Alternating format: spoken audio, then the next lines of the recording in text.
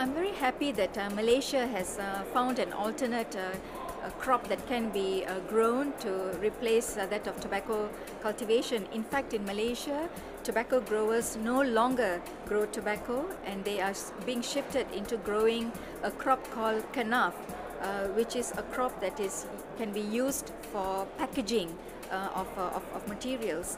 And the government has started this project to assist the growers to shift into cultivating Kenaf, and it is showing very good progress, and there's great potential for Malaysia to be able to export this packaging material to other countries. And so I'm very pleased with the way Malaysia is progressing in finding alternate livelihood for tobacco growers.